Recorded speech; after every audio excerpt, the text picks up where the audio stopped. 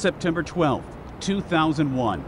It's the day after the terrorist attacks on New York and Washington that killed thousands of Americans. In New York, stunned rescue workers search for bodies in the smoking rubble of the World Trade Center.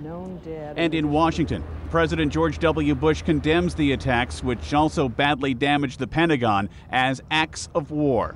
Our country will, however, not be cowed by terrorists. 1943.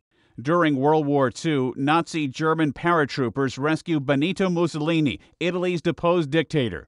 They free him from a hotel in northern Italy where his own government was holding him prisoner. Mussolini rules a Nazi puppet state in the north until he's killed near the war's end in Europe 2 years later.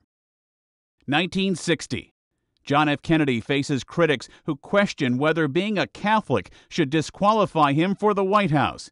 The Democratic presidential candidate tells a group of Protestant ministers in Houston, "I am not the Catholic candidate for president.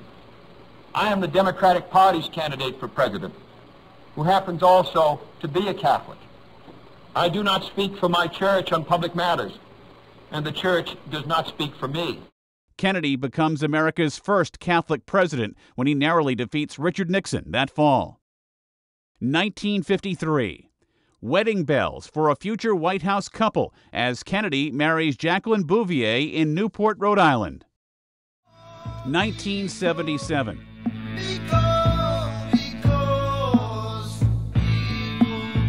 In South Africa, black student leader Steven Biko dies while in police custody. His death triggers a global outcry against South Africa's racist apartheid regime.